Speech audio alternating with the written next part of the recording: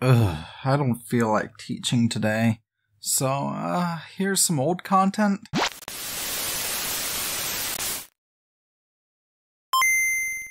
Hello and welcome to yet another Game Boy video. I'm Jamie, this is Stuff We Play, and I've been on a bit of a Game Boy kick lately.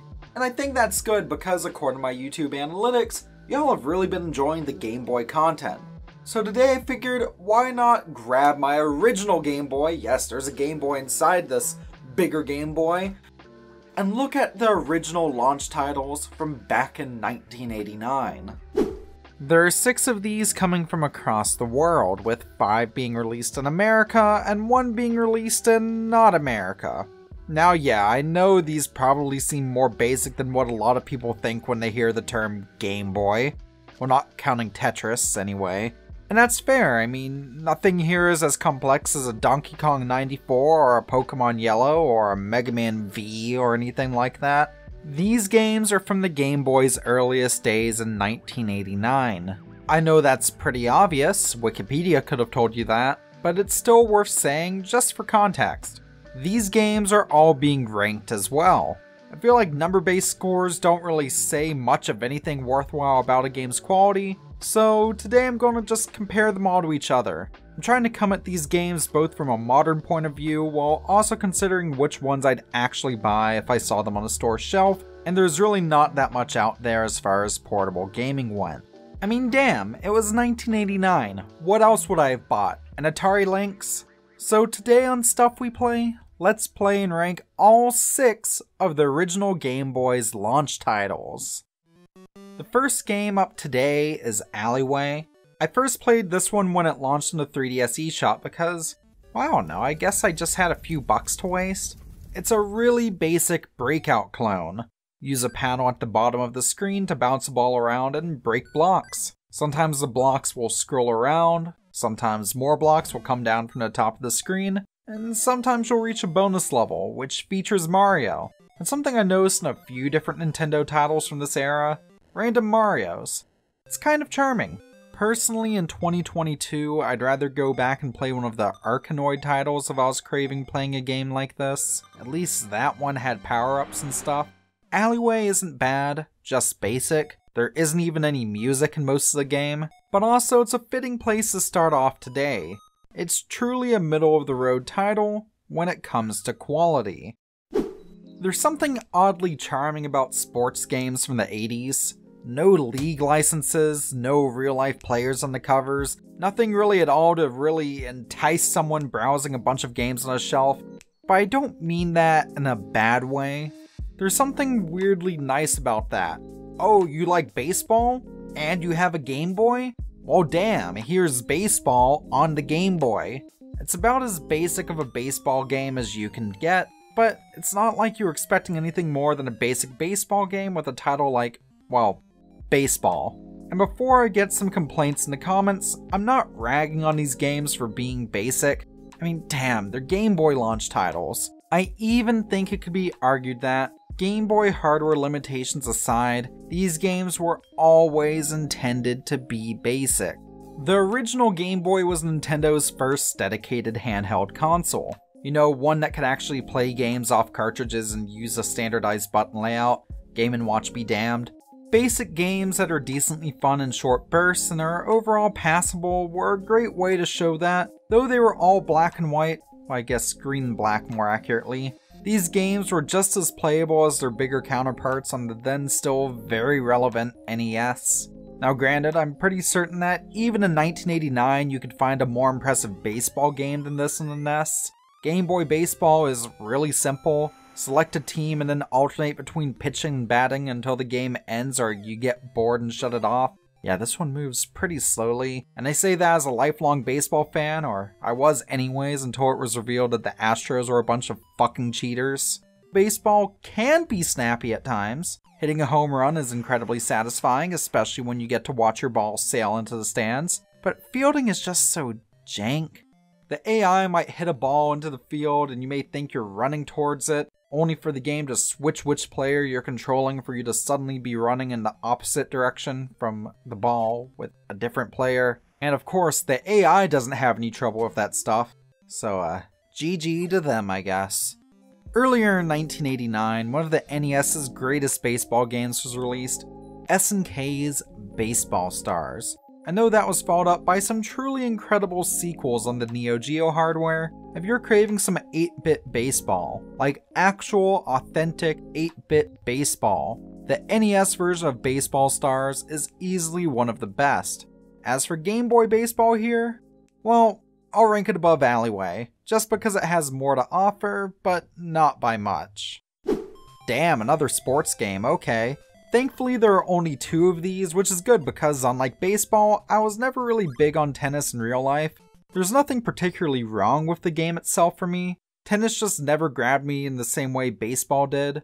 Maybe it's because I've never lived anywhere with some easily accessible tennis courts, but played a hell of a lot of street baseball as a kid. Anyways, this is tennis. Once again, yes, that's literally the title. It's another basic sports game, but despite what I just said about the sport of tennis itself, I'd argue that Game Boy Tennis is actually a bit more fun than Game Boy Baseball. There's a couple of different serves, which player is serving switches off after each round. Is it even determined tennis round? Oh, and Mario's the referee. Basic, yet charming. There's also a 2-player mode, cause yeah, the link cable launched with the Game Boy. It's funny to think about that for me. You know, for the longest time I just assumed the link cable wasn't even really a thing until Pokémon.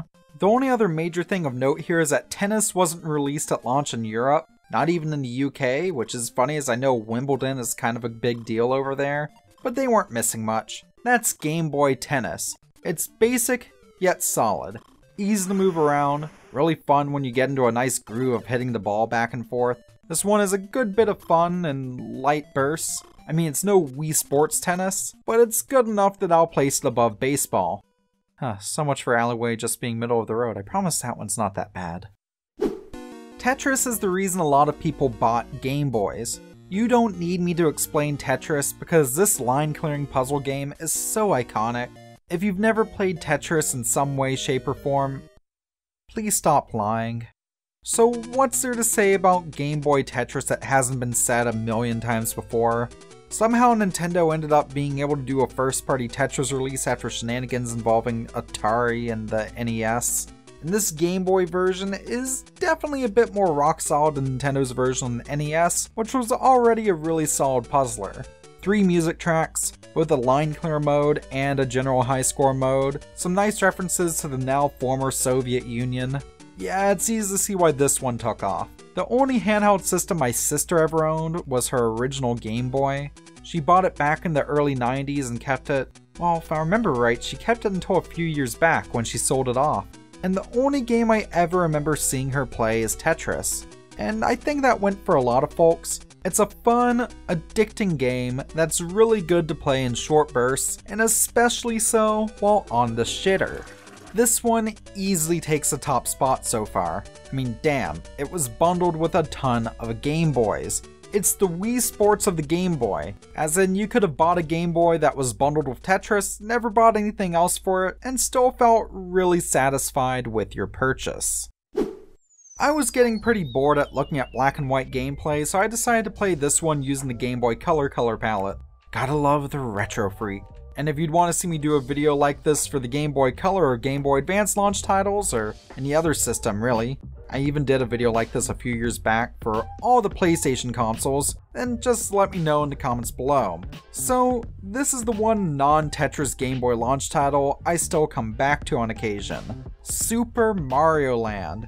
And like Alleyway, I first played it on the 3DS, and unlike Alleyway, I found myself coming back to it again and again and again. Shigeru Miyamoto, who as he said himself is Mario's dad, had nothing to do with this one.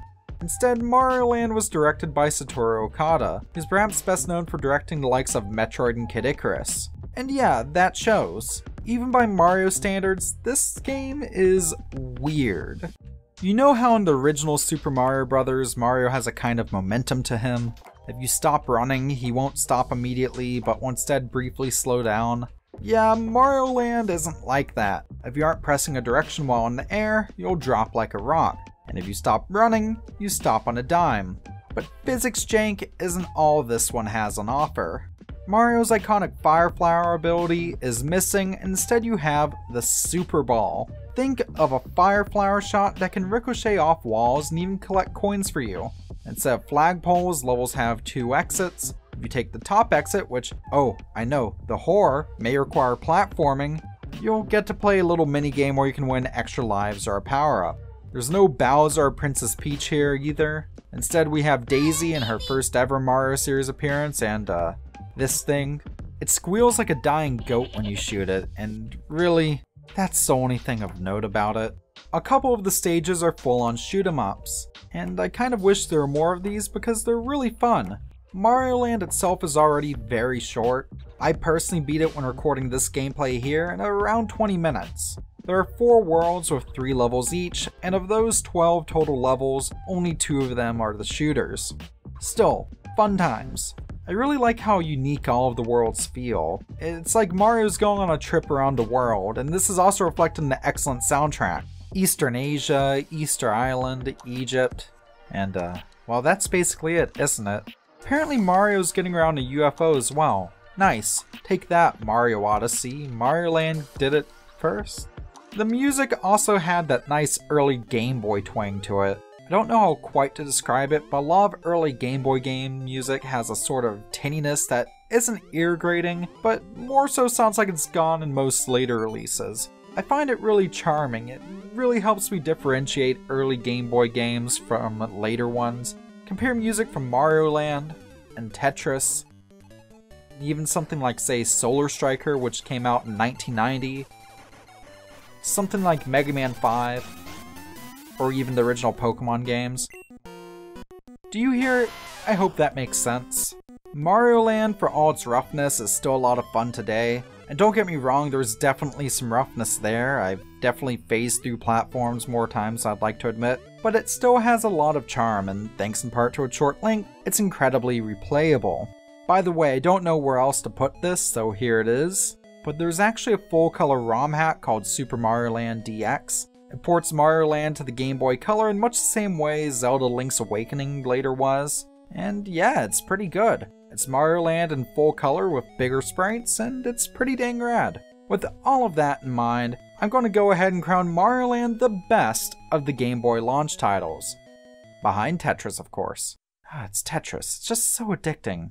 But wait, there's one more Game Boy launch game left. This is a title called Yakuman, and it was only released in Japan. What type of adventure is it? Is it going to blow Mario Land and Tetris out of the water? And what were we in North America missing out on? Oh, it's Mahjong. Yeah. With games like Super Mario Bros. Now in color, you might actually forget where you are. Time for the bonus round.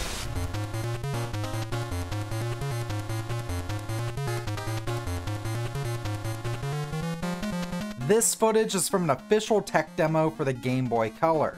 Released by Nintendo to various shops in 1998, the same year the GBC came out, it's actually pretty impressive. There's some basic 3D on display, albeit some of it is in a cut segment. There's gameplay from multiple big-name titles, namely Zelda Link's Awakening DX, Tetris DX, and Wario Land 2. And actually, Wario Land 2 is a big deal here, for a few reasons. First off, this demo cartridge itself is actually just an officially made ROM hack of Wario Land 2. A way extensive one at that. Really impressive work here. It's so cool to see Nintendo as pro ROM hacking as ever, am I right? But second off, Wario Land 2 itself was a launch title.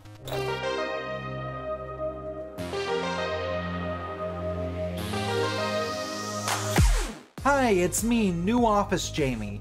Welcome to yet another Stuff We Play Game Boy thing.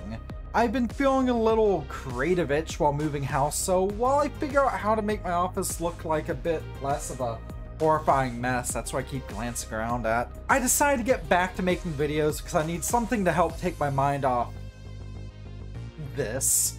So speaking of videos, here's a look at the Game Boy Color launch titles. After I did my look back at the original Game Boy launch titles a couple of months ago, I wasn't sure if I wanted to cover the GBC or not, as there were only a grand total of 4 games at launch in North America.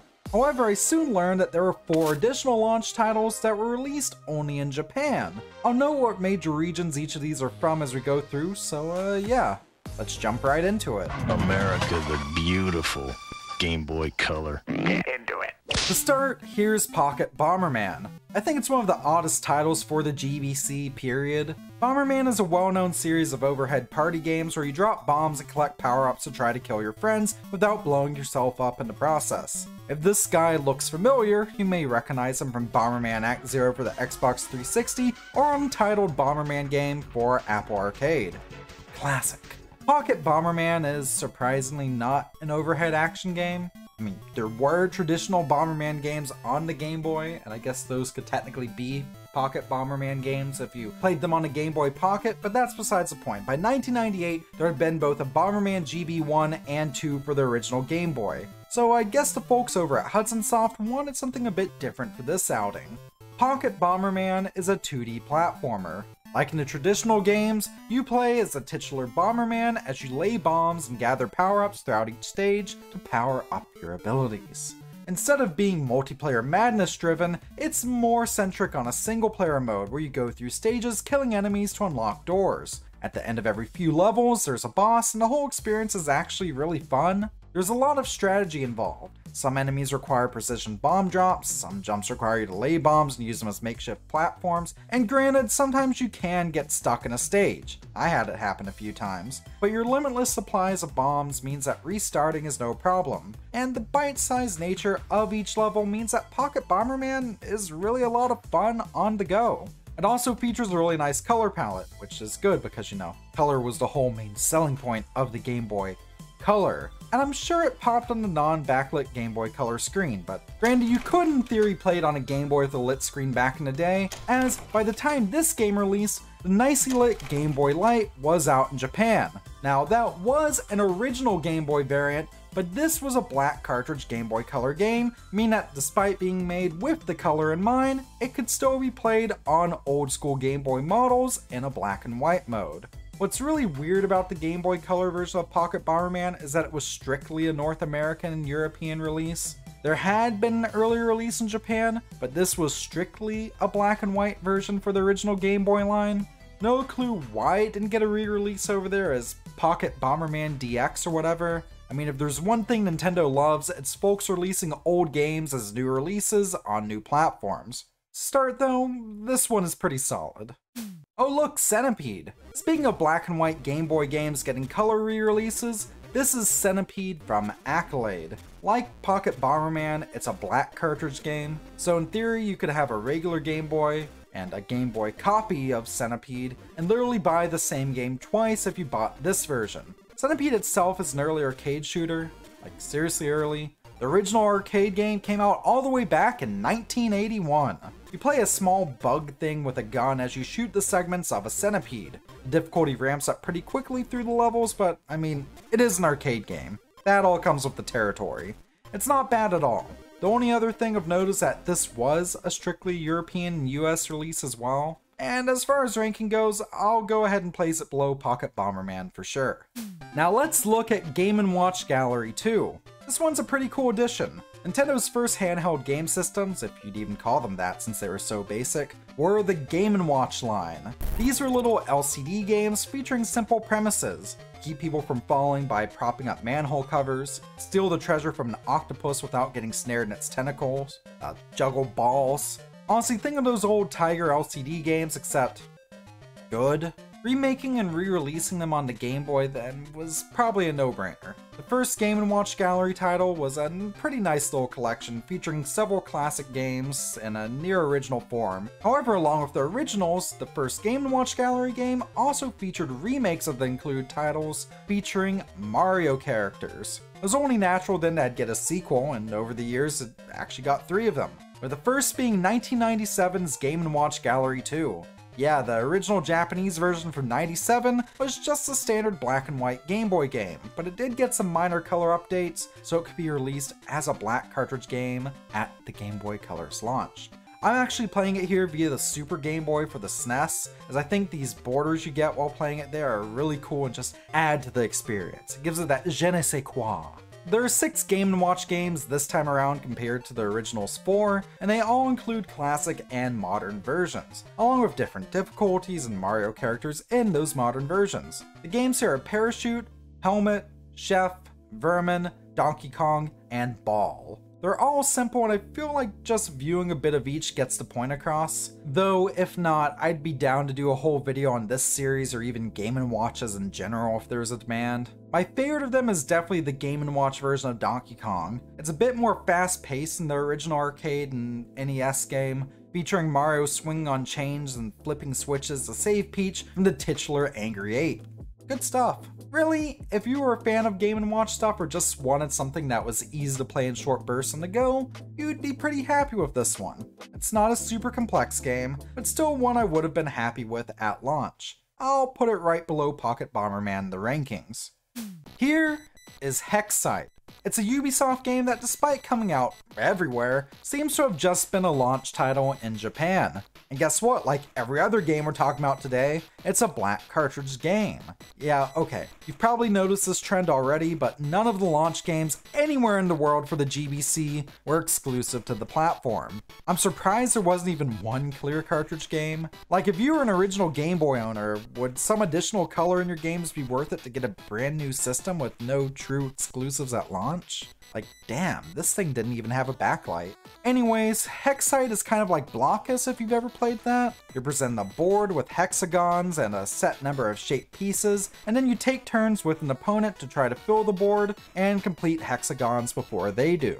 If the entire board gets filled and you have pieces left over, you get points deducted from your total based on a type and number of pieces, and as far as placing pieces goes, they have to touch the edges of pieces already on the board. It's simple yet addicting, and even on easier settings against an AI, I'm really bad at it apparently. The AI was routinely kicking my ass.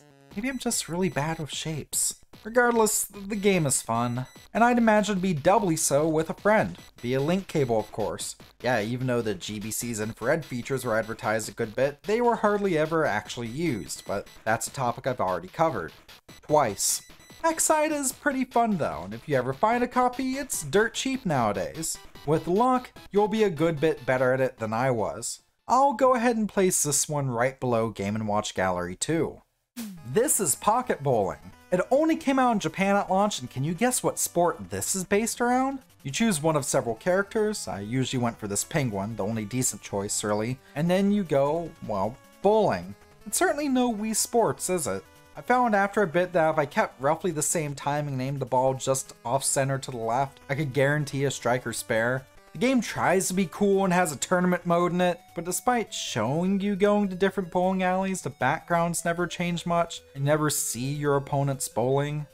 It kind of sucks actually. Scratch that, it really sucks. I know I'm just trying to give a basic overview of each game, but Tetris DX is just, well, Tetris, but in color. I mean, y'all have played Tetris, right? Well, okay, maybe that's not totally fair. I mean, this one includes, for example, a 40-line mode where you try to clear 40 lines as fast as possible. And there's also some new cutscenes and even some new music tracks that didn't appear in the original. But I just couldn't help but expect a bit more. When I first saw Tetris DX on store shelves back in the day, I was expecting a case of a Tetris game that had nothing to do with the original. Something like Tetris Attack or Tetris 2, you know? But as far as Tetris goes, Tetris DX is a good Tetris. To be fair, the original Game Boy Tetris was already a good Tetris. You like Tetris? Here's more Tetris. Get out of my game store.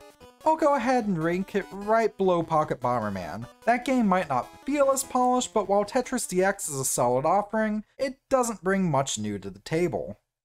This is Dragon Warrior Monsters. While specifically this should be Dragon Quest Monsters, because Dragon Warrior was called Dragon Quest in Japan. This game was only a launch title in Japan. It eventually got an American release. I watched a Let's Play of it back in high school and it was pretty rad. The point is I was trying to be clever there. As was emphasized a ton in that Pokemon documentary I released a month back, Pokemon was a huge deal in the late 90s. And with a series of games so popular it became a target for evangelicals everywhere. This is Misty. She's headstrong and stubborn, constantly arguing with Ash. Typical woman. Came Pokemon clones. Robopon, Fighting Foodons, how even Monster Rancher were all originally made to capitalize on Pokemania. Enter Enix and their flagship series, Dragon Quest, or Dragon Warrior as we used to call it over here back in the day. This was the original console JRPG series, with its releases on the original Famicom being so popular that there used to be major issues in Japan with folks skipping work and school to play the newest Dragon Quest games when they came out. And honestly, good on them, slash those slimes. DQ Monsters here is Enix not only capitalizing on Pokemania, but doing a truly Dragon Quest-esque spin on it. The battle system is similar to older DQ titles, being from the back, as is the overworld you explore. The main difference from regular Dragon Quest is that after each battle, one of the monsters you defeated has a chance to request to join your party. You can have up to 3 monsters in your party at a time, and if you exceed this, you can send them to a nice farm upstate. Story-wise, you play as a kid named Terry whose sister gets kidnapped by a monster, taken through a wardrobe to the magical kingdom of Great Tree. You fall in pursuit and meet the king, who assigns you the task of becoming a monster master. Wow. From there, it's standard RPG fare of exploring dungeons, finding new creatures, beating bosses, and hopefully saving your sister. There are 215 of these monsters to collect, and a lot of them will even talk with you. Now, there is some jank here. Want to manage your items in the overworld? Well, you don't press start to bring up the menu, that would make too much sense. You select. Also, did one of your monsters faint? Well, if you don't immediately revive it, you'll be stuck lugging its literal coffin around the map with you until you reach a spot where you can heal it. DQ Monsters does not fuck around. Another black cartridge game, DQW, was only released at launch in Japan. It'd take until 2000 to get a release overseas, but it clearly did well enough. There were sequel titles, a manga accompaniment, and 3 different remakes, all of which were Japanese exclusive. Probably the coolest of these is Dragon Quest Monsters Terry's Wonderland 3D for the 3DS. Along with being all in, well, 3D, it ups the monster number to a staggering 600 and some. That includes addition of tons of monsters from future Dragon Quest Monsters games, full 3D models and worlds to explore, and of course, all the fun stuff like arena battles and medal collection from the original.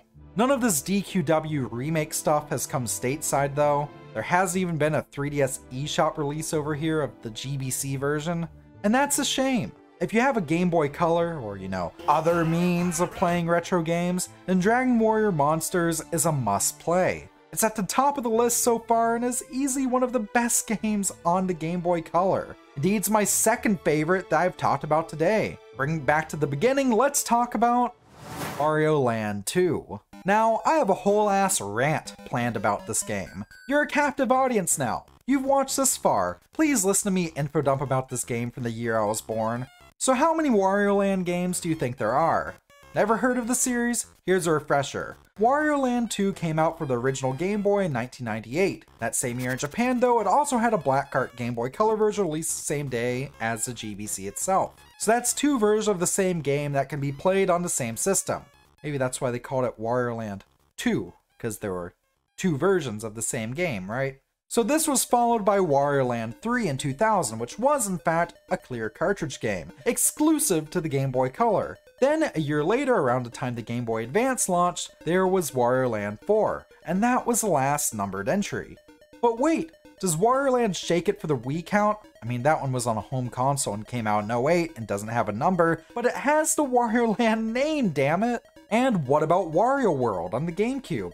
And according to Wikipedia, Wario Master of Disguise for the DS is a Wario Land game. And what was the first ever Wario Land game? I mean, if we're going strictly off that name, Wario Land, the only game to bear that title exactly was Wario Land for the Virtual Boy. That's actually a really great game, by the way. Yeah, there was actually a great game on the Virtual Boy, a whole one of them. But as it turns out, that was not Wario Land 1. No, the actual first Wario Land game was Wario Land Super Mario Land 3 for the original Game Boy.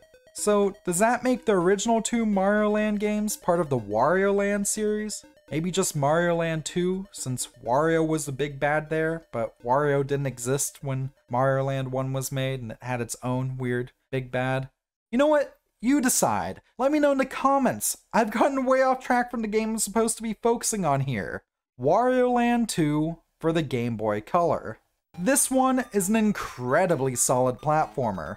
Play as Wario as you go through stages, stomping and charging through enemies, collecting all the riches you can along the way. I love how wildly creative it can get. See this Crusher section? Getting smashed by one will kill you and make you lose a life or something, right? Well, wrong. Oh, Flatten Wario, letting you traverse certain narrow paths. It's this type of creativity that permeates through every bit of this game. From the level designs, to the enemies, to the bosses that can literally toss you out of their arenas, throughout the entire adventure. It's just an absolute blast. Track it down, give it a play. It's by far my favorite of the launch titles. And, unlike DQW, this one is on 3DS. And thanks to Nintendo's excellent grasp of business and preservation, it will likely remain a viable way to play this one for years to come, especially with likely ports of the Wario Land series also sure to come to the Switch, right? Thanks Nintendo, I really needed some good news right now. Welcome to Stuff We Play, where today I have a huge mysterious box on my desk. Yeah, this video is about Game Boy Advance launch titles, but I want to start off by talking about the Play It Forward box. And yes, this is going to be a long video, especially compared to the other Game Boy vids which I've done, which had launch title numbers in the single digits. The GBA here has, so far as I can tell, 36, and this encompasses the US, Canada, Europe, and Japan. For all I know, I may have missed one or two in Brazil or something. Anyways, and I promise this has something to do with the video proper, let's talk about the Play It Forward box. This was started last year by Do You Nerd and is basically a traveling little free library of video game goodies. This was sent to me by my good friends G Next Level and Ranchan, and before the box passed through their hands had gone through fellow content creators such as Gamer Aimer, Biddy Kong's Quest, and John Riggs. Now that's passed through my hands, by the way, I'm sending it on to my good friend Johnny, and don't worry, there is a Monkey Ball item in there for them, but it's up to them if they want to show that off or not. Basically, the idea here is take a few items,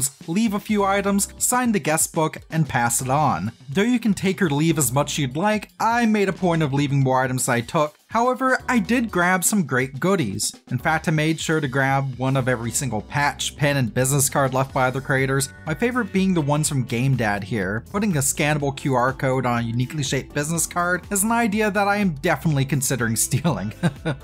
As for gaming items, first I picked up Love Letter, which is a tabletop game that comes in this really nice red bag. Always loved more tabletop games, I've really been getting into them lately. I blame watching After School Dice Club. I also picked up a 1-Up card, which will be fantastic for cleaning some cartridges, and a copy of both Cubics for PS1 and a PlayStation Underground disc. I don't know what it is, but even though I've really slowed down with game collecting, there's something about demo discs that I just really love. I also grabbed a foldable charging stand for the Nintendo Switch, and a sealed copy of Atari Flashback Volume 2 for PS4. Formerly sealed now. The final and coolest item I grabbed was this Game Shark for the Game Boy Color. I really want to show this off sometime, perhaps along with this Monster Brain thing I got for the GBC a while back as well, but that's for a different video. Notable for this vid though is what's attached to the back of the Game Shark, or front. I can't really tell what side this is supposed to be, but anyways, it's Super Monkey Ball Jr.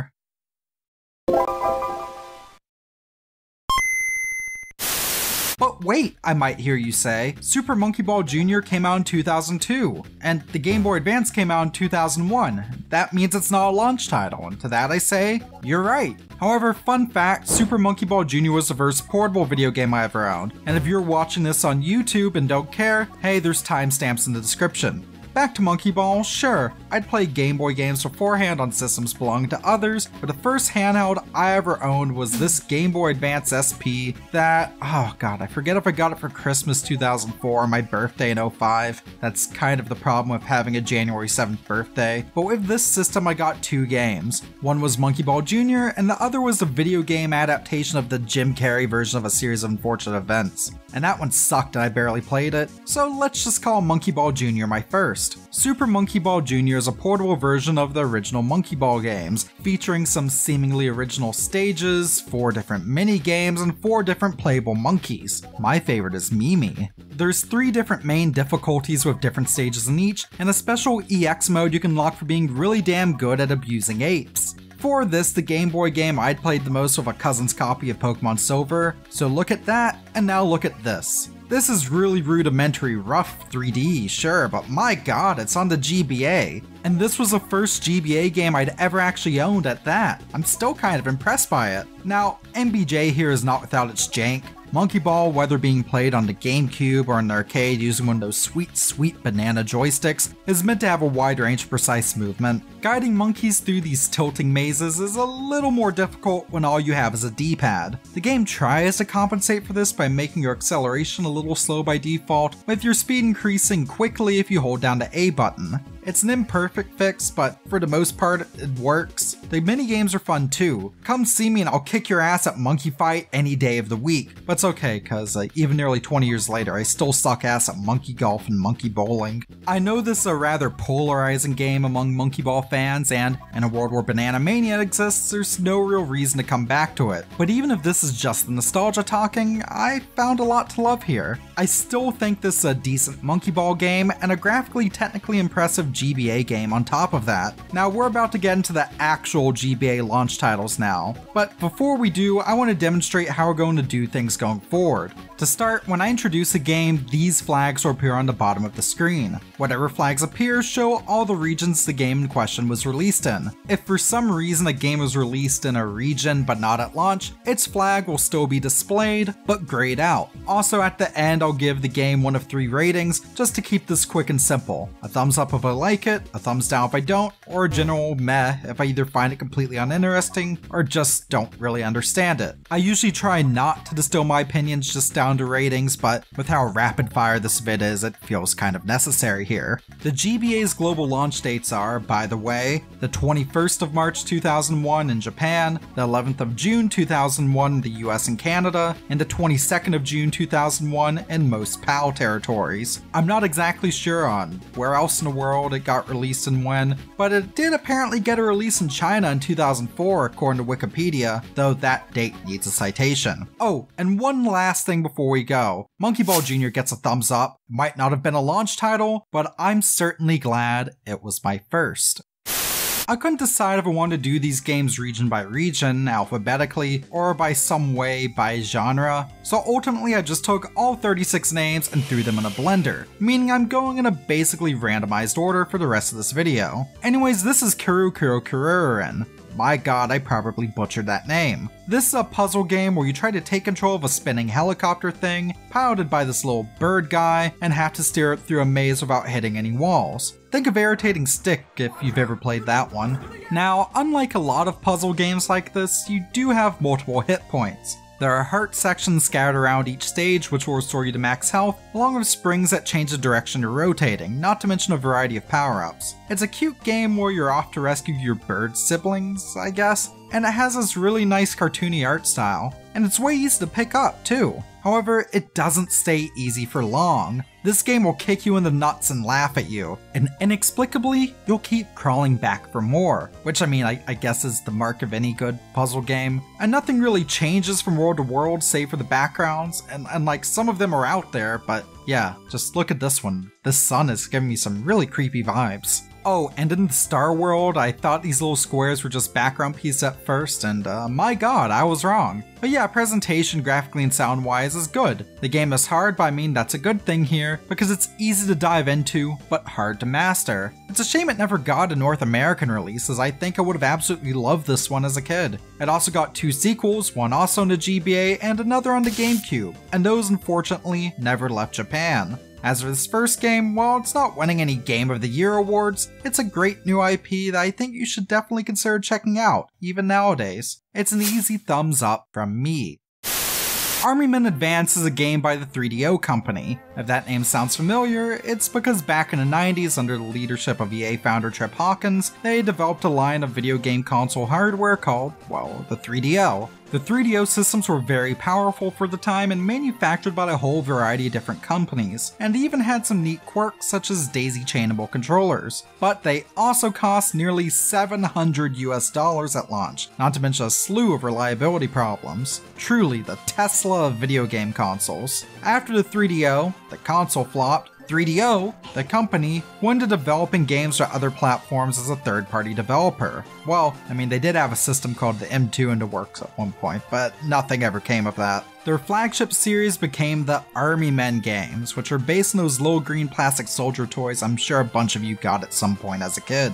These games were everywhere from the N64 to PCs to the Game Boy Color, and the series is even somewhat around today with a mobile game coming out a few years back. As for this GBA entry, it's really nothing special. It's an overhead shooter that almost feels like it's begging to be twin stick, like a poor man's Smash TV or Xeno Crisis. Your green soldiers are at war with the tan ones, so take control of this green dude or this girl as you go fight for everlasting peace or whatever. I know it probably doesn't seem like I'm very interested in this one, but I mean, it doesn't give me a lot to go off of. You fire at a weird angle, but it's okay because half the time I manage to hit enemies without even aiming. If I get close enough, I could just beat army dudes up using the butt of my gun, so I guess that's something. Also, why are my bullets green? What are they? Paintballs? The stages are vast and empty, and the graphics can't seem to decide how cartoonish they want to go. Sometimes I found myself just running around, waiting for something to happen. Either I'm flipping switches, or I'm mindlessly firing at enemies, or I have stuff like in the second stage, where I need to destroy all these armored vehicles, but this tank outright wouldn't spawn for a good several minutes, and I honestly have no idea what triggered this. Perhaps the cherry on top of this shit sundae is outside of the title screen, there's no music. Besides some really compressed sounding gunshots and some soldier grunts, you're playing in silence.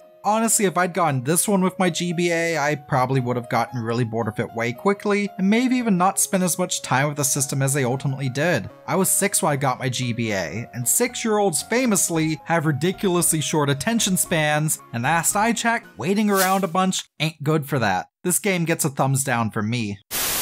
I am an air traffic controller. That's the name of the game. I work in marketing and writing IRL. But this game here, Boku wa Kouken Kansaiken, sorry about butchering that, I don't speak Japanese, it roughly translates to, I am an air traffic controller. Japan is all about these arcadey simulator-esque games. Densha D Go, anyone? I am an air traffic controller is part of a series that originally released in 1998 for Japanese PC, and from there it then saw ports and sequels for every platform under the sun, and that includes this GBA version here. The point of the game is pretty simple. You work in one of the world's most stressful jobs at one of Japan's many airports. It's up to you to single-handedly coordinate flight takeoffs, landings, and just generally keep air traffic moving without planes crashing into each other, or delays getting to such a point that even United would find them unacceptable. I was initially worried about playing this one as, well, I don't read or speak Japanese. However, after pushing through a few minutes of tutorials, I really started to get it. See these 3 lines? These are your flight paths. The blue is where planes approach from, the green is where planes circle before landing, and the red is where planes go down to land.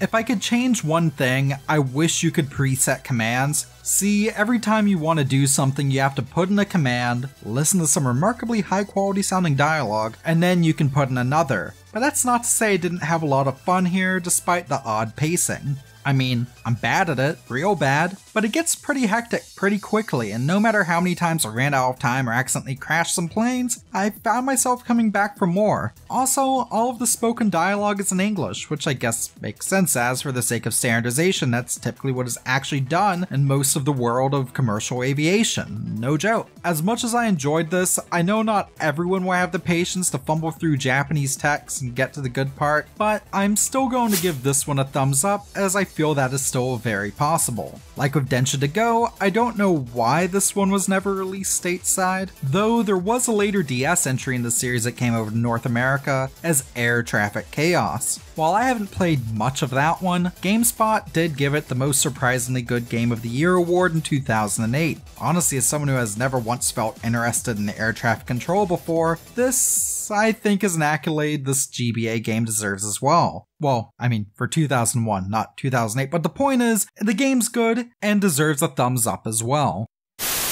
What a horrible night to have a curse. So here's the first proper launch game from a series you've actually played. This is Castlevania Circle of the Moon, the first of a whole bunch of side-scrolling Castlevania games released during the GBA and Nintendo DS eras. During this time, most home console Castlevanias tried to bring the series into 3D with varying degrees of success. The handheld games, though, continued on stylistically from the phenomenal Symphony of the Night on PS1, combining side-scrolling platforming effortlessly with RPG mechanics, including a level battle system, equipables, magical abilities, and, in the case of Circle of the Moon here, this card system. Gotta collect them all, I guess. Set in the year 1830, this game follows a man named Nathan Graves, who is not a Belmont, instead who wants to seek revenge on Count Dracula for killing his parents a decade prior. His master gets kidnapped and some evil forces are at play to revive the evil Count. So it's up to you, wielding a whip that is not the vampire killer, to go kill Dracula. Such a lovely story, 10 out of 10. So good in fact that former Castlevania series head Koji Igarashi declared it non-canon. Now the game isn't perfect. Though it initially has the illusion of having a semi-open castle a la Symphony of the Night, the game is actually rather linear. Not to mention the characters, while fine enough looking, have animations that just look a little off, to me anyways. Nathan, dude, you should really see a doctor about that. Also, who made the wise choice to not give bosses health bars? This is one of my biggest pet peeves in video games, and doubly so here since it's a feature in other Castlevania titles. And on top of that, the card system, which allows you to combine cards for magical effects, is glitchy to a point that you can use it to nearly break the game. And despite all of this, I had a ton of fun. Once you get the dash and double jump abilities early on, Circle of the Moon becomes one of the most fast-paced Castlevania games out there. I found myself running through areas, destroying enemies, hunting for life and health upgrades along with equipables, feeling not quite like an unstoppable beast. I mean, bosses definitely gave me a bit of trouble, but definitely feeling probably the most in control of any Castlevania game. For the most part. While Nathan here isn't as mobile as, say, Simon in Super Castlevania 4, yeah, for some reason we're back to not even being able to whip straight up, moving around experimenting with abilities is so fun and satisfying that I almost don't care. Oh, and if you don't want to hunt down a GBA, this one is available in the Castlevania Advanced Collection that came out a while back. It's on basically every modern console, so definitely track it down and give this one a shot, even if it isn't canon. This absolutely gets a thumbs up from me.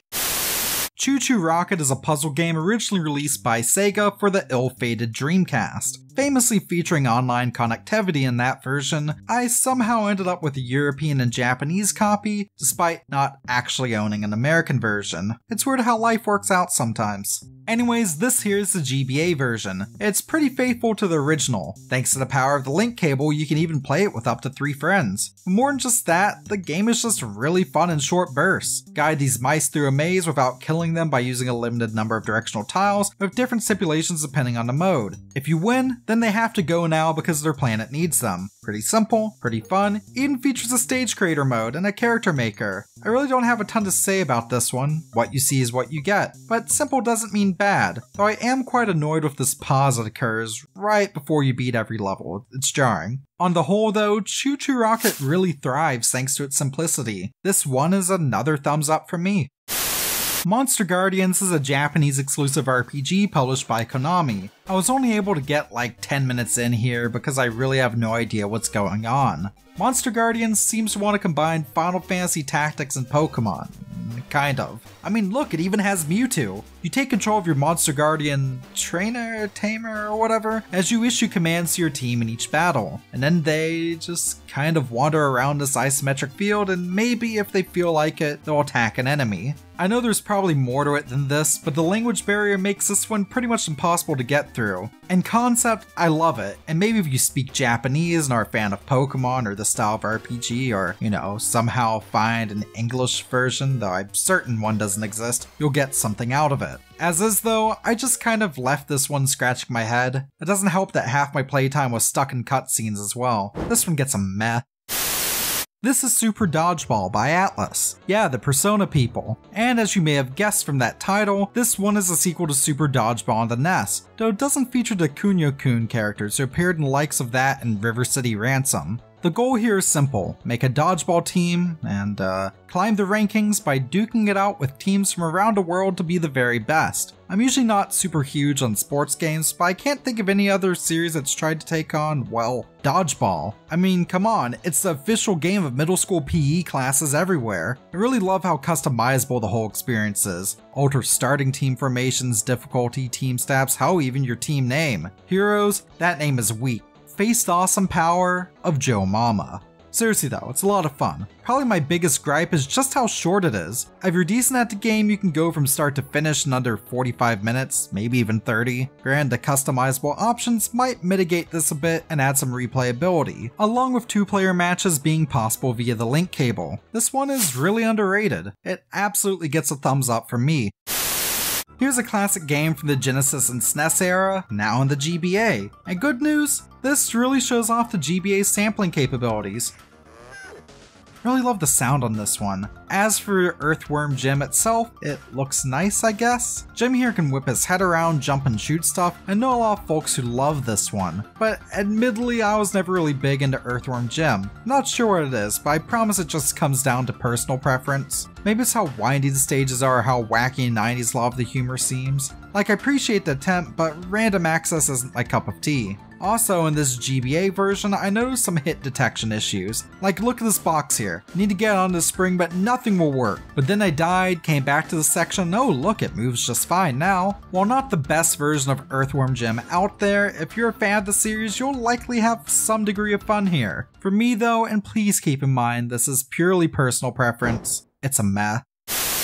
A lot of folks claim that the GBA is a portable SNES. While that technically isn't true, this is a 32-bit handheld compared to the 16-bit SNES, making it more powerful, kind of. I could definitely see what they mean in titles such as F-Zero Maximum Velocity. A sequel to the original game on the SNES, this game takes that overhead Mode 7 racing action and translates it beautifully to the Game Boy Advance. Now, it's not nearly as striking as, say, F-Zero X on the N64, which had come out in 1998, or F-Zero GX, which Sega would make and release on the GameCube 2 years later. However, it keeps the speed and spirit of the original, and I absolutely adore it for that. Taking corners, finding shortcuts, and zooming around in a hovering race car at the speed of a bullet train is absolutely addicting, even if I'm absolute hot garbage at it. But no matter how many times I lost or exploded, I kept on coming back for more. If you like the original, you should love this one. Compared to the SNES title, Maximum Velocity is just more F-Zero, and there's absolutely nothing wrong with that. My only real issue is that, as this one is set 25 years after the original game, that means our Lord and Savior Captain Falcon is nowhere to be seen. Still though, this was an easy thumbs up from me. Let's go straight from a Nintendo-made racing game to a Konami-made racing game. This is Konami Krazy Racers, and before Mario Kart Super Circuit, it was the closest thing you could get to Mario Kart on the Game Boy Advance. And that's okay, because it's a solid racer. The best way I can describe it is, imagine if Mario Kart featured characters from all sorts of Nintendo series besides just Mario. Okay, bad analogy, but this is technically the third in Konami's crossover series YY World, with it even being called Konami YY Racing Advance in Japan. The first two entries in the series, by the way, were on the Famicom and were platformers. I guess that kind of makes us the Banjo-Kazooie nuts and bolts of the series. Thankfully, this one's good. The variety of characters and stages really gives you a good sample of everything Konami was known for in the 90s, from Castlevania to Gunberry Goemon to even Metal Gear Solid. This title is also rather dynamic, featuring a camera that doesn't mind zooming in and out or rotating a bunch, but never in the middle of a race. It keeps things feeling fresh without causing any headaches. Oh, and what's a good crossover game without an anime-esque opening theme tune? Surprisingly though, most of the music in the tracks themselves mostly relies on the GBA's Game Boy Color style music capabilities, which would be an issue if these 8-bit sounding chiptune remixes of classic game tracks didn't sound so absolutely kick-ass. My favorite is definitely the remix of The Beginning from Castlevania 3, by the way.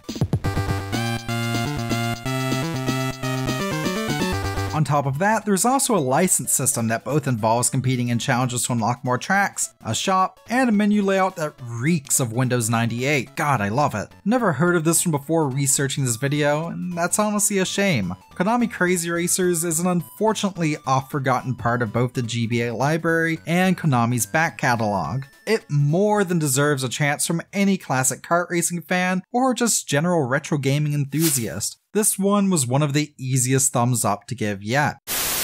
This is Fire Pro Wrestling. It's a GBA entry in a long line of Japanese wrestling titles that stretched back to the PC Engine in the late 80s. In this game, you, well, wrestle. Pin folks down, kick them in the crotch, toss them out of the ring, fight in a variety of locales and ring types around Japan, I guess prove your dominance? This version here was actually the first game in the series to be released stateside, which I think is pretty cool, as I know the series has a bit of a cult following. While the original titles were all created by now defunct studio Human Entertainment, Fire Pro Wrestling GBA was the second entry in the series to actually be made by Spike. And yeah, that's the same Spike that would later become Spike Chunsoft. You know, the Mystery Dungeon people. Fire Pro Wrestling is a series that's still around today, but this GBA entry is decently fun. I am once again hot garbage at it. I know, surprise. And it's definitely not my favorite of the games I covered today by a long shot. I especially mean that since hit detection is sometimes pretty spotty, but it's absolutely an on-the-go wrestling experience I would have been happy with. It's definitely not as great as, say, some of the N64 wrestling games I played as a kid, but it's decent enough to snag a thumbs up from me.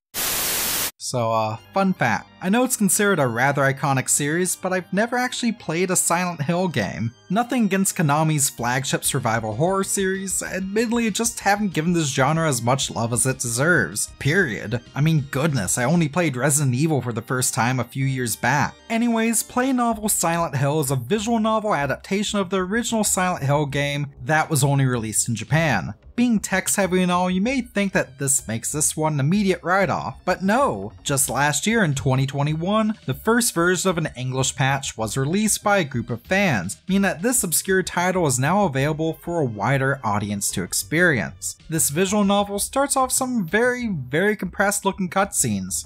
Before Shrek 2 came to GBA, we had this marvel of entertainment. As compressed and crongy as it looks though, it is impressive to see full motion on the GBA, period. Especially for a launch title. Granted, it's not all FMV. The game itself is a mix of still images and the occasional short clip with text overlaid. Gameplay consists of either making basic choices on how to react in an occasional tense situation, or solving a puzzle a la Nancy Drew. There are two main scenarios here, one for Dad of the Year Harry Mason, and the other for Cop Lady Sybil Bennett, as they explore the mysterious foggy town of Silent Hill. For my bits of research, it's basically the first game, and the translation isn't perfect, there's occasional typo or text wrapping glitch, and I thought this bit early on was kinda funny. Oh, that was meant to be an onomatopoeia? You don't say! While I'm not sure if this is a game for everyone, especially as I know visual novels sometimes push the limit of what can even be considered a game, this is one I quite enjoyed, and that definitely makes me want to give the series itself a proper shot. It's not going to win any awards or anything, and I would definitely take a proper horror game over this style, but for fans of Silent Hill or their survival genre series, or even just visual novels in general, I think there's a good bit of fun to be had here. I'll give it a thumbs up. Fortress is a game with a unique concept and an equally as unique development history. Originally in development for the PS1 and Dreamcast by a studio called Promethean Designs, they went under before the game could be completed. Luckily for us, I guess, Majesco Entertainment swooped in shortly afterwards and bought the license, which is then farmed out to developer Pipe Dream Interactive for Game Boy Advance development. In this title, you take control of soldiers from one of 4 periods in history as you build a fortress using falling Tetris blocks, and I guess from there you just let them duke it out. It feels like there should be a bit more to it than just that, but no, really, that's it. It looks and sounds fine enough though, I guess. There's a full motion intro sequence, which is cool I guess, but the game has so little to it and has such an overall sluggish pace that, despite feeling pretty original for a basic tower defense game, it ultimately comes off feeling like an incomplete product. Really, I wanted to like this one. I think it had a lot of potential to be something quite fun in short bursts. As is though, this one gets a thumbs down from me.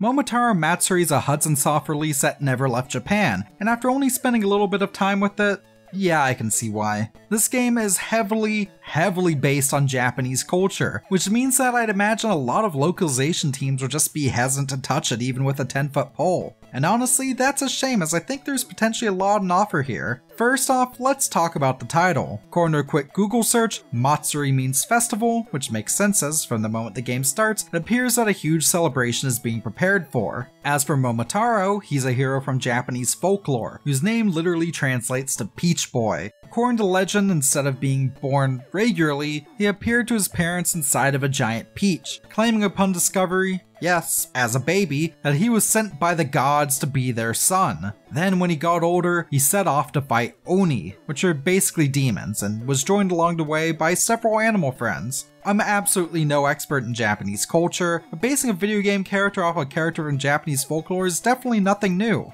I mean, Goemon anyone? This game, though I really don't understand what's going on, has a ton of charm. The graphics and music kind of remind me of RPGs from the PC Engine era. You know, your Far East of Eden types. And it clearly has a great sense of humor too. I was also surprised by the variety of situations and gameplay styles encompassed here. Our adventure starts off with an ancient turn-based RPG battle against a demon king. You explore the overworld in a top-down fashion. There's platforming segments. Oh, and of course math. I hope you brought a calculator. Now, if I spoke Japanese, this one would probably be an easy recommend. Maybe. However, my ranking system today ranks games of whether or not I think they're worth seeking out and playing in 2022, and thanks to the language barrier and lack of any English patches, this one is just really hard to recommend to my majority Western audience. It's for this reason alone that I give this one a meh rating.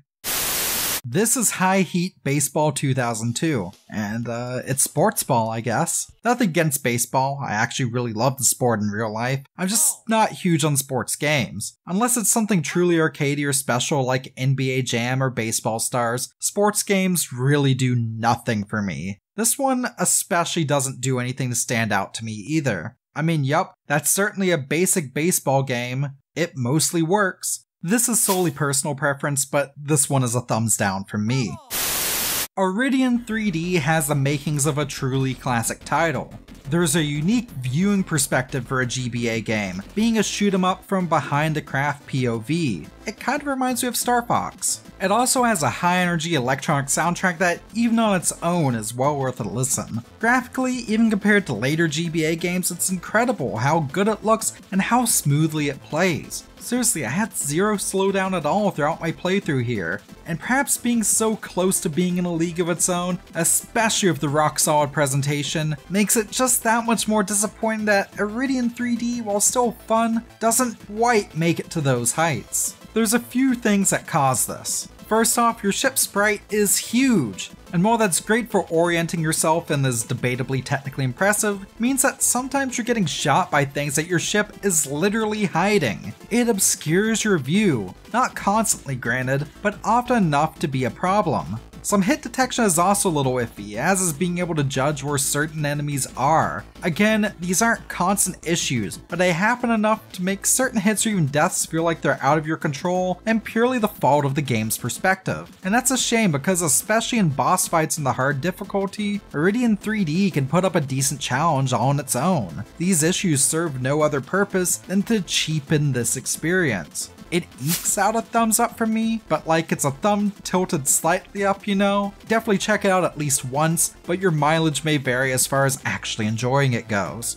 And like, that can apply to almost any game, but especially so here. Oh, but if you want a really good, more traditional style shmup that still carries this kind of aesthetic, check out its sequel, Iridion 2. It's not as graphically impressive, that just comes with a shift in perspective between the two back to a more kind of traditional top-down view, but it definitely feels like it's pulling off what it set out to do a bit better. If you're on the fence with Iridion 3D, then maybe hop into Iridion 2. You can't go wrong with a game that lets you change its main theme's composition from the title screen. Damn, this series is weird.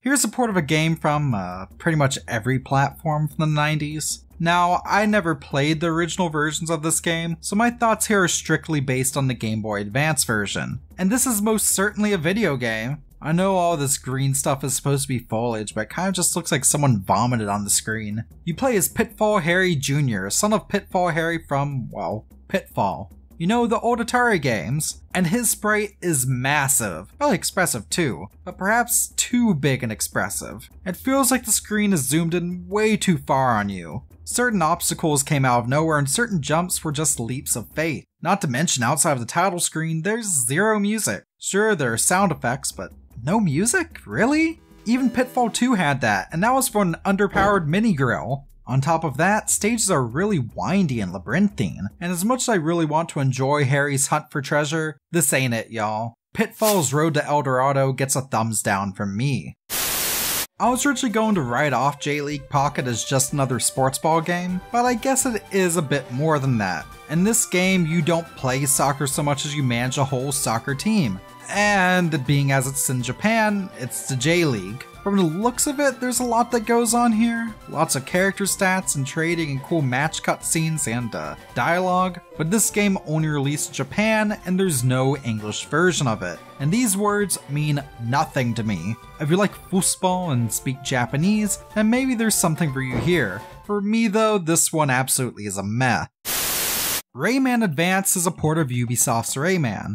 Like the first one. Yeah, before there were rabbits, there was this guy. The first Rayman game first saw release in the Atari Jaguar of all platforms, though if you played this, it was likely some version of the PS1 port. It features beautiful graphics, enjoyable platforming, and even some decent voice acting, and it's seen released in everything from PSN on the PS3, and the PSP, and of course the PlayStation Classic. The GBA port certainly doesn't look as sharp as the PS1 version. It doesn't sound as good either, however there being no voice acting and the music sounding very, well, MIDI. But this was a Game Boy port of a PS1 game, and honestly it translated really well. Rayman is just a joy to control, and thanks to how the game adapted itself for the GBA's aspect ratio, it feels almost like you get a little more viewing room than its bigger counterpart, at least along the horizontal axis. Through and through, this is Rayman, an easy to pick up portable package. It's not much more than that, but that's fine because it's all it had to be. And I'm more than happy to give this one a thumbs up.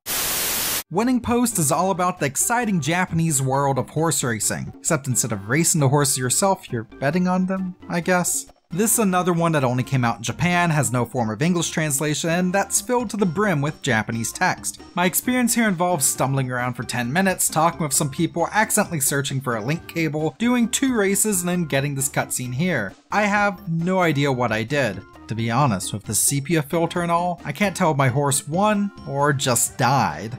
Editing note, so if I ended up winning the game and the horse died, would that be beating a dead horse? I think it's pretty obvious this one is going to get a meh from me. This rating has pretty much just become a catch-all for all these Japanese titles that look vaguely interesting but I just can't figure out, hasn't it? One of my favorite platformer-esque puzzle games is Mr. Driller. In this title, you take control of this kid with a big drill and a spacesuit as you crush through blocks to tunnel through the earth to the bottom of each stage. And it ends up it had a sequel, and its GBA version features really high quality sounding voice acting throughout it. I was not expecting that, wow. As for the game itself, if you like Mr. Driller, that's good, because this is more Mr. Driller. I mean, I guess you're globetrotting now if stages are vaguely based on different countries, so that's cool. You're still digging, trying not to get crushed, and watching your oxygen levels throughout each stage. There's once again an endless mode, and if you beat any of the main mission stages, you get a credits roll every time. Neat. But yeah, this is a solid little puzzler that's incredibly easy to pick up and play, and by extension to recommend. That's a big damn thumbs up for me. This is Ready to Rumble Boxing Round 2 from Midway. It's the second in the series, following up Ready to Rumble Boxing from 1999, which I've had a chance to play on the Dreamcast a couple of times. Along with the GBA here, Round 2 also appeared on the Dreamcast, N64, PS1, and PS2. Oh, and it's that very rare upper echelon of games that features Michael Jackson. That's the mark of really something special, I think. Anyways, I remember having fun with the console game, and I remember them having a really hyped up, exciting vibe, while where things get weird is in the fights themselves. Obviously, 3D on the GBA is very hit or miss. Again, this system is known for being a portable SNES, kind of sort of. So of course, a fully 3D arena seems just a bit too far out of the GBA's wheelhouse. I'm sure the devs tried to use some graphical trickery to make this happen, and it really does seem like effort was put into that, but it just leads to an effect of pressing up and down the D-pad to move the ring around you, and combine it with effectively moving in a 2D plane left or right to fight your opponent, and the whole experience just comes off as choppy and awkward at best. Again, it feels like the devs almost got across what they wanted, but just couldn't get it fully working in time for launch. While the game certainly has its impressive technical elements, I can't help but feel like it's an incomplete product from devs who bit off more than they can chew. Thumbs down from me. I don't know why, but with a title like Easy Talk ChuChuuhen, sorry if I butchered that, it made me think this was going to be based on a Japanese radio show or something. Maybe something like All Night Nippon's Super Mario Bros. Instead, this Japanese exclusive title is intended to teach kids English. Can I eat this? And it does this through an RPG-style overworld set in a suburban, American, I think, home, with elements of point-and-click adventure games, occasional timing minigame, characters that are completely voice-acted in very clear, well-enunciated English. Put the wallet on the table. Look, obviously as a native English speaker, there's not much for me here, but if something like this was available in other languages, I would have loved something like it on the GBA as a kid. Now, I don't know if something done this style will make you fluent over time or anything like that, but like Duolingo, I think something like this could be a good place to learn some basics and get your feet wet with a new language, or review if you've already started learning said language. Honestly, I'm giving this one a thumbs up just because of how well it pulls off what it's set out to do. As someone who both has been learning a second language this past year, German by the way, and who finds languages and linguistics really cool, I think Easy Talk Shokyuuhen is a really cool game that definitely achieves what it's set out to do. And clearly, people in Japan must have thought so too, because it got 5 different sequels to the GBA alone. Holy crap. This is another one I actually got a copy of as a kid, though not when it was brand new. I actually got my copy of Super Mario Advance here, which is a remake of Mario 2 on NES, the American version, the same day I got a copy of Super Mario Advance 4 Super Mario Bros. 3, which has a title that both rolls off the tongue, and which is a remake of, well, you know, it says it right there. I know it's kind of an odd duck, but I always liked Mario 2 USA. Something about getting to throw vegetables at enemies just does something for me. And as it just so happens, Super Mario Advance here is a fantastic remake of that title. Debatably the definitive edition. As an original NES game, you can play as Mario, Luigi, Toad, or Princess Peach, and each one has their own stats and abilities. Most of the time, either go through stages as Luigi, who can jump super high, or Peach, who can briefly float in the air by holding down the jump button after a jump. Along with being a graphical and aural upgrade over the original, Mario Advance adds a bunch of other little touches that make this version of Mario 2 go above and beyond any other re-release. There's now rather extensive voice acting with every character sounding fantastic, including trans icon Birdo here. There's a new boss in the form of Roberto, and some new mechanics such as giant enemies and these collectible red coins. The cherry on top is that a fully playable version of the Mario Bros. Arcade game is also here. No, the one that predates the NES. Mario feels much less stiff control-wise here, levels now have more graphical flourishes to make them stand out more, and thanks to the link cable, even 2 players possible. It's easily one of the best games in the GBA, even if it's a remake. This one gets a massive thumbs up from me. I know it's a little odd that there are no completely original 2D Mario games in the GBA. Yeah, between Mario Land 2 and the Game Boy, New Super Mario Bros. And the DS, close we got to a brand new 2D Mario adventure, or ports and remakes of older titles. Along with Mario Advance here, which is Mario 2, and the aforementioned remake of Mario 3 that has the same love and care given to it, there is also Mario Advance remakes of Super Mario World and Yoshi's Island. Those aren't as extensive due to being SNES ports, but still welcome additions to the GBA library. For those curious where Mario 1 is, though it didn't get the Mario Advance treatment, it was playable in 2 different forms on the GBA. There's a classic NES release, part of Nintendo's line of direct NES ports for the system, which is a no-frills direct port of the game to the platform. Better in my opinion though, is Super Mario Bros. Deluxe for the Game Boy Color, which adds in a bunch of other goodies as well and extras and arguably could be seen as a direct predecessor to the Mario Advance series. And yes, I love it despite the screen crunch. Thanks to being completely backwards compatible with the systems that came before it, Mario Bros. Deluxe of course can be played on the Game Boy Advance. Yes, that means on top of all these titles, you had the complete Game Boy and Game Boy Color libraries up to that point that you could access at launch as well. But back on topic, I know this was kind of an odd tangent, but what's important here is that the GBA ended up being a great place to experience all the classic 2D Mario games. And that started off incredibly strong with Super Mario Advance.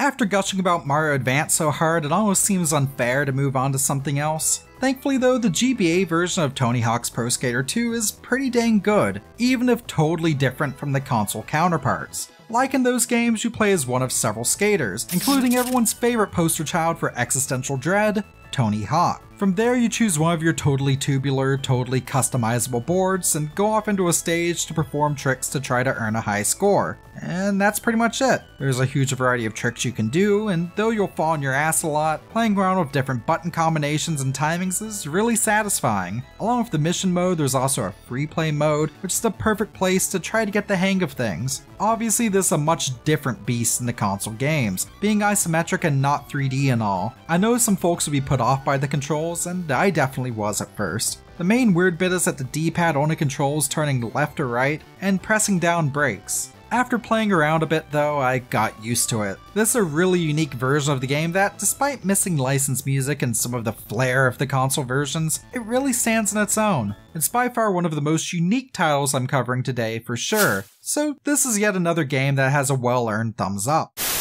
Power Pro Kun Pocket 3 is yet another baseball game, and a Japanese exclusive one with a text-heavy story mode at that, which pretty much guarantees this one a meh. Oh, don't worry, I have more to say about it than that. So Power Pro Kun is a hugely popular series in Japan. Makes sense, baseball is highly popular there, and this game sets itself apart by being rather wacky and cartoony. It's a less complex spin-off of the Power Pro Baseball series, which is still around today with new yearly releases on the PS4 and Switch. Power Pro Kun was kind of just the Game Boy branch of the series, and there was a lot of it. Across the Game Boy Color, GBA, and DS, between 1999 and 2011, there were 14 different Power Pro Kun games released, and that's not counting a GBA spinoff called Power Pocket Dash that came out in 2006. Yeah, you heard that right, a spinoff of a spinoff. As for the game itself, I mean, if you speak Japanese, I guess the story mode will have something for you. I fumbled around it for like 10 minutes in the menus and finally got into a game, and well,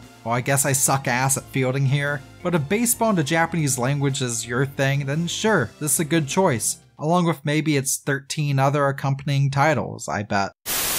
Top Gear GT Championship has nothing to do with the TV show of the same name. I know someone was going to ask. No, this instead is a sequel to the Top Gear racing series, best known for the incredible first SNES entry and some of the Amiga games. The OST alone in the SNES version is just so fantastically good. So, how does Top Gear GT Championship hold up? Well, it's boring. Seriously, just boring. I had high hopes too. It's based in Japan and starts off with this intro sequence featuring an anime girl. How very Ridge Racer. But it's all downhill from there. When you get into it, it's just so blah. AI is mostly brain dead. The stages feature no music whatsoever. Your car sounds like a lawnmower. The road seems to scroll at a different rate than the stuff alongside it, and it kinda gave me a headache. It's impossible to crash. Oh, and perhaps worst of all, some of these tracks just go on forever. At the very least, it's mechanically sound, I guess, so it's not completely awful. I'm sure if you had this as a kid and had little to no experience with other racers, and you may have fond memories of it, maybe? But I just found it dreadfully dull. This one gets a thumbs down. The only worse thing than a bad game is a boring game.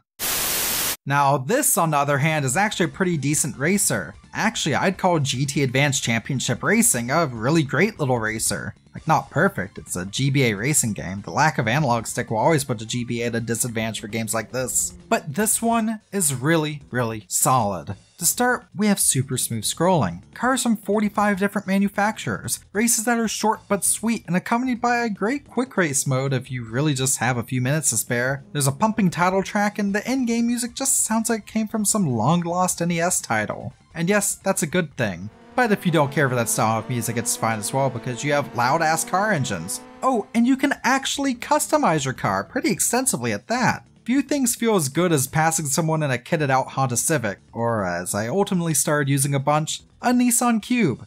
This is good. Thumbs up. Probably going to play more of this once this video's done with.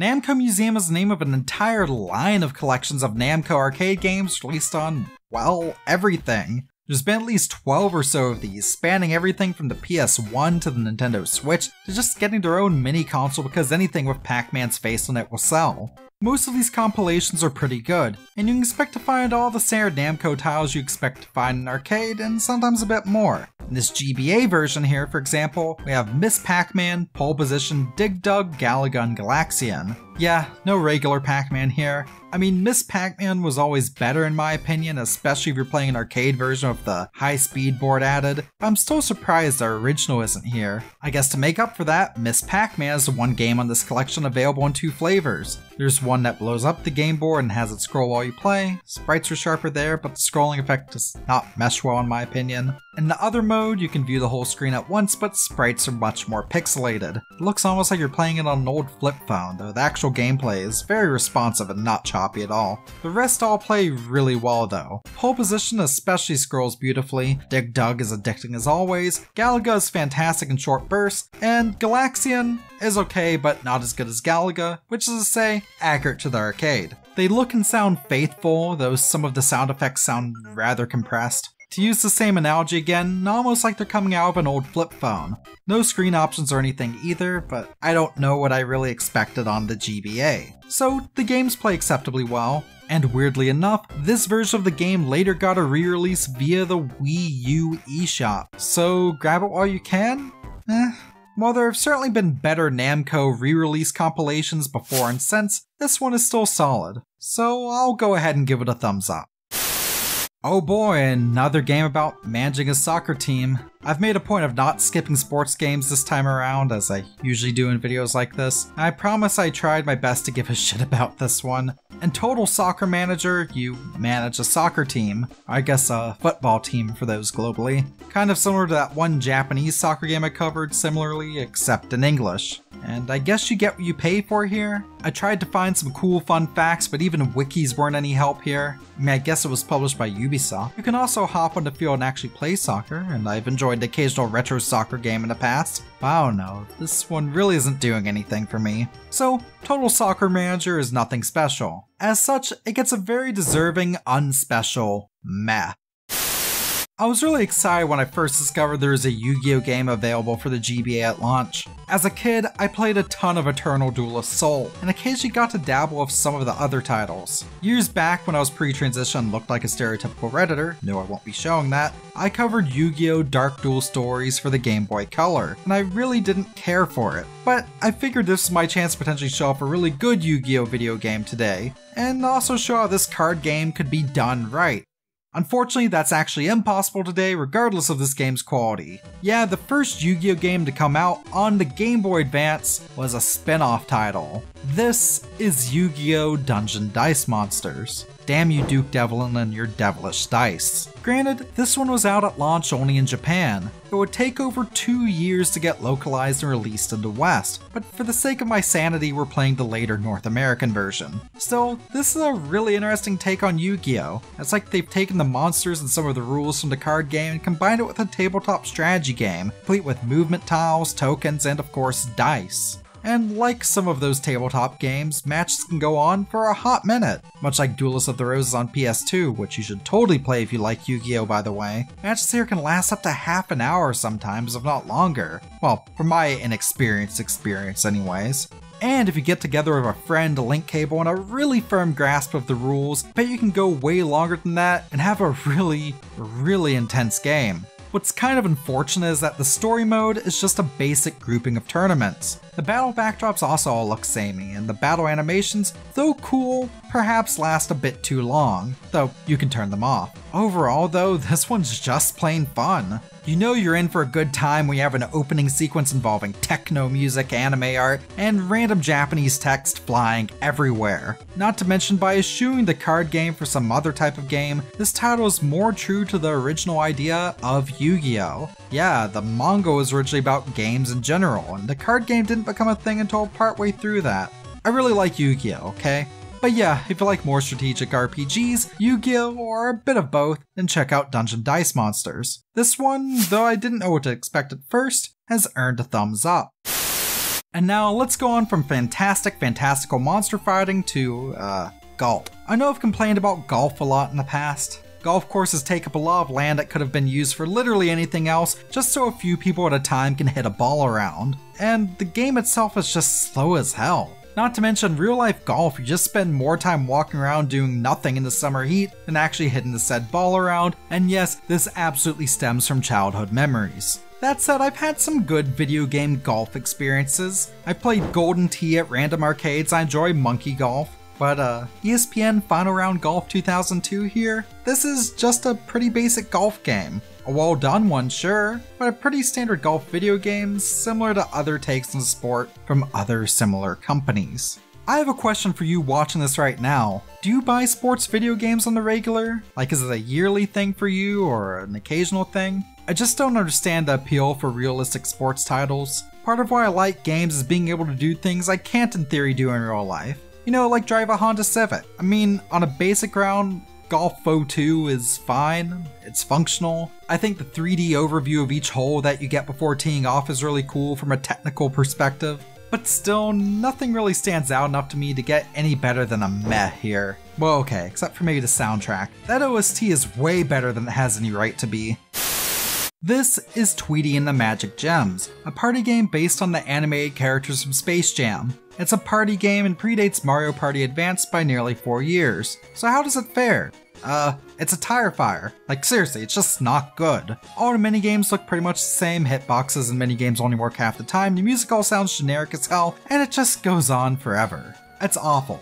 It's maybe even the worst game I've talked about today. Probably the biggest crime is just the complete lack of any sort of soul here. Like, you ever just play something that just screams cash grab? Well, that's how I felt playing this. Thumbs down.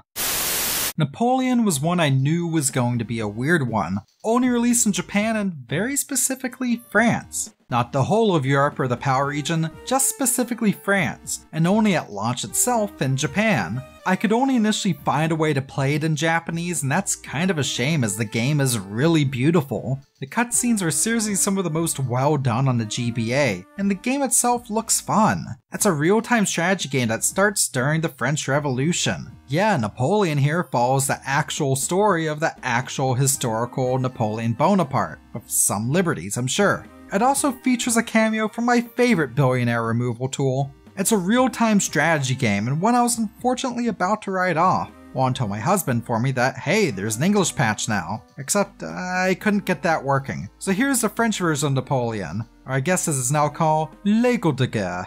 Hey, guess whose only knowledge of French comes from a couple of high school classes years back? It's me! That said, I understand enough to get a hang of it thanks to vague memories of said French classes in high school. As such, I was able to get kind of a hang of it. And as it turns out, this game, based around using Napoleon's army to expand across Europe, taking over forts and towns along the way, is actually really fun. There's a lot of variety in the scenarios and the types of troops at your disposal, and the difficulty ramps up at a nice pace. If you can get past the language barrier, or can get the English patch to work, then definitely try this one out. This is another really unique one, and definitely one I wish got an official release stateside. I absolutely enjoyed my time with it, and I'm happy to give it a thumbs up. Panobi Wings of Adventure is a game by Hudson Soft, released not only as the launch title for the Game Boy Advance in 2001, but it also got a PS1 port a couple of years later. That's such a weird time to release a PS1 game. PS2 was already a few years old by then. What makes it even odder is that this one feels straight out of the 90s. Like, it feels like an old school mascot platformer, maybe a bit Rocket Knight-esque, as there's a lot of air dashing involved. I originally had low expectations for this one. I'm not sure why, maybe it's the art style. This pre-rendered art style was probably chosen to resemble something like Donkey Kong Country, but instead all I could think about was Sonic Blast. And Sonic Blast sure isn't a blast. But I'm really glad I pushed past those mediocre first impressions because really, Panobi is a really wonderful little platformer. The controls are tight, the stages are fun to explore. If you don't want to try dashing at enemies, you can just jump on them Mario style. And it does get more complex than just basic running and jumping and air dashing as you go on. Sometimes you have to hover in the air a bit, sometimes you have to knock into bombs or other obstacles to damage a certain enemy, and sometimes you have basic block puzzles, just to name a few things. Well, definitely not a new favorite, I'm really glad I gave Panobi a shot. This one surprised me, and I'm happy to give it a thumbs up. Mega Man Battle Network was a huge series back in the day. And also, hey look, Jamie's talking about Mega Man again. Now if only Sonic Advance was a launch title, right? So if you played Battle Network 1 back in the day, you're probably shouting at the screen right now, hey asshole, that wasn't a launch title. And technically you're right, Mega Man Battle Network only launched alongside the GBA itself in Japan. I feel like there are better deep dives into this title and why it's held up so well by other YouTubers, but after recording some footage for this video, I actually went through and finally beat this one. I actually did this segment alongside a recent video I did on Mega Man Network Transmission for the GameCube, and I'm happy to say that I finally played a Battle Network RPG, not a platformer, from start to finish, besides the excellent later Battle Network 2. So this first game is pretty basic in comparison to some of the later entries, but still really great. You play as Lan Hikari, who lives in a world where the 90s version of the internet has come to life. To navigate this world where everyone has a smart fridge or a smart oven or whatever that can access the internet, people have semi-sentient online companions called Navis. think of them like Miis that live inside a PDA. Speaking of PDAs, this is your main way of interacting with your Navi and other web-based things, the PET, or PET as they call them. The game is divided between two main overworlds. There's your main real-life overworld where you control Lan as he interacts with his friends and real people, and then there's the internet, where you control his Navi, the titular Megaman.exe. Battles are probably my favorite part of the game, and that's good because there's a lot of them. You fight on this grid where you can move around and shoot at enemies. After a little bit, this custom gauge up here will fill up. When it's ready, you can bring up this menu using the LRR button where you can select a hand of battle chips. Now, you can't select all of these at once, you can only select battle chips of the same type or letter, but the battle chip system is truly the name of the game here. Your hand is pulled from a pool of chips you keep in your chip folder. A good analogy is to think of this like drawing a hand in a trading card game, with your folder being your deck. You can find and obtain chips by deleting viruses, which are main enemies in battle, or by beating bosses and doing other such RPG things. And it's really good. Mega Man itself has a degree of customability and upgradability, the chip system is great and really makes this one stand out on its own from other RPGs of the era, and the internet looks truly 90s-tacular in the best ways possible. And this world is brought together by a great Mega Man tier soundtrack. And that's all there is without going into the exciting world of multiplayer battles. The only bit that feels a little generic is, well, the plot, funnily enough. Exploring each area is basically just an excuse to find and fight a boss Navi, which replace your traditional Mega Man robot masters. Everyone you beat advances the plot, and hey, big plot twist for all you Mega Man fans out there, the big bad is Dr. Wily. Except this game is in an alternate universe, so instead of Dr. Wily being a disgruntled roboticist, he is a web terrorist who heads an organization called the World 3. Yes, I know that looks like WWW, but it's pronounced World 3. But yeah, this is great. I'm happy to end this look at the GBA launch titles on a high note, especially with such a beloved title. This one absolutely gets a thumbs up. And if you're sold on it now, then I have some good news. There is a good few ways to play Mega Man Battle Network nowadays. First, in 2009, it got an updated, granted Japanese exclusive remake on the DS called Mega Man Operate Shooting Star. Along with bringing the original game to the DS, it also had some crossover content with the then new Mega Man Star Force series, which I've still never played. But hey, a couple years back it got a fan translation, that's really cool. Also, I know this storefront is shutting down soon, but the original Battle Network game is also available on the Wii U eShop. But don't be upset if you missed your chance to get it there, because the Mega Man Battle Network Legacy Collection, as of the making of this video, is out next year on most modern platforms. That contains all of the mainline GBA Battle Network titles too, and is likely going to be the definitive way to dive into the series. Damn, that was a lot of games. But now let's get back to the topic at large. This video was, quite frankly, massive. Probably the biggest non-documentary project I've ever done to the channel. And one thing I've left out so far is a proper tier list. So if you want a bit more of a breakdown of where I stand on all 36 launch titles covered today, along with Super Monkey Ball Jr. because that was my first, here's a look at a tier list. You see it? Take a good look, because it's going to go away right about now.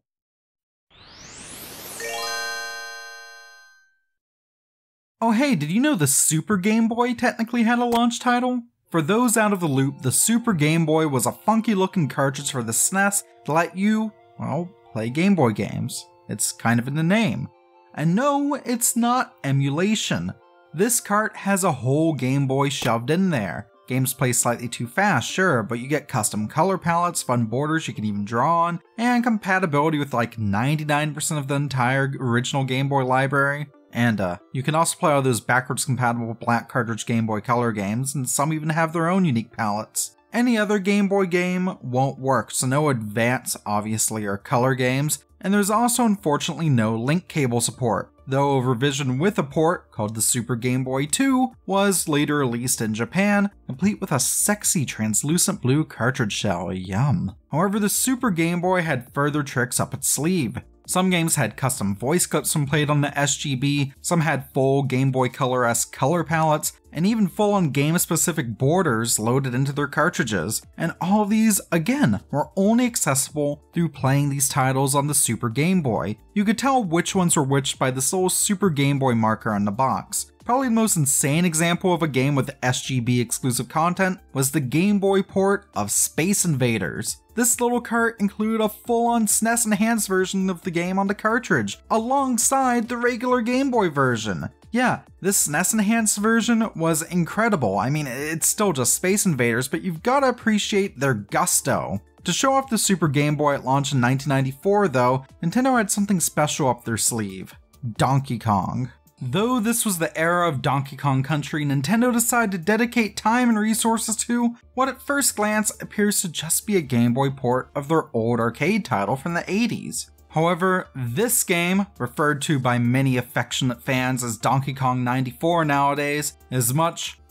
more than just an arcade port. First off, the Super Game Boy colorizes the game, adds voice clips, and this gorgeous arcade border. Seriously, love the presentation. Second off though, you ever play Mario vs. Donkey Kong? You know, those puzzle platformer games that later became outright puzzlers, following on from the Donkey Kong arcade game story-wise, featuring Best Girl Pauline, and that many think actually started on the Game Boy Advance? So that series actually technically starts here. After you get through the first 4 stages based on the arcade game, the game opens up and you get to go through 100 new stages. And most of these you play as Mario as you collect a key to unlock a door and exit the stage, or try to. But there's so much more than just that. There'll be paths to draw, ladders to build, platforming to do, conveyor belts to deal with, enemies to smash, and even an occasional fight against the Big Ape himself. But what makes DK94 truly special is how Mario himself controls. Handstands, triple jumps, flips and twirls, and sure, falling from certain heights will outright kill or damage you, I swear this is maybe the best Mario has ever felt in 2D. Just imagine Mario's moveset that would later appear in Mario 64,